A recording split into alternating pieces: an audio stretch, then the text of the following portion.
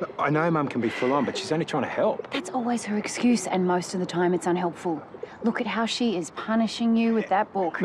Improving me, she'd say. I don't want to cause any problems between you two, but she can't be controlling every single part of your life, especially our relationship. Yeah, okay, I hear you, I really do, but you and I both know how Mum will react if I tell her to back off. She'll just flip her wig. If we want to get to a good place together, you need to say something. Or do you want her tagging along every date night we have? Okay, you're right, you're right. I'll have a chat, eh? In the meantime, hey, me. Fine.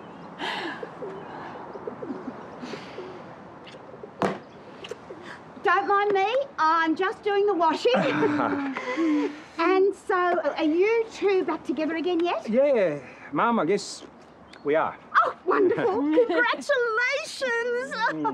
Oh, I hope there's no hard feelings, you know, about me saying you were stringing Gary along.